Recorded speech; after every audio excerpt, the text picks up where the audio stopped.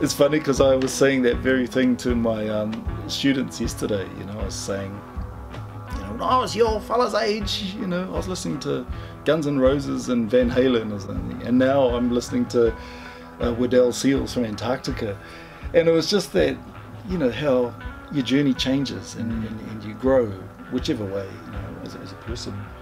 But I definitely didn't think so back then. I mean, I was still very much caught up in the hype of coming from Whangarei, you know, small town Whangarei, to Wellington. That was a wow thing, you know, coming down the Naranga Gorge and then around that corner and you just see all those lights, you know, it's woo!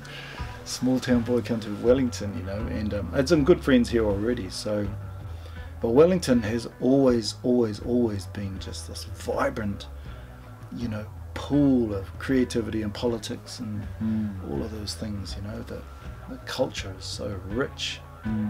It's like a cream power, man. It's just beautiful.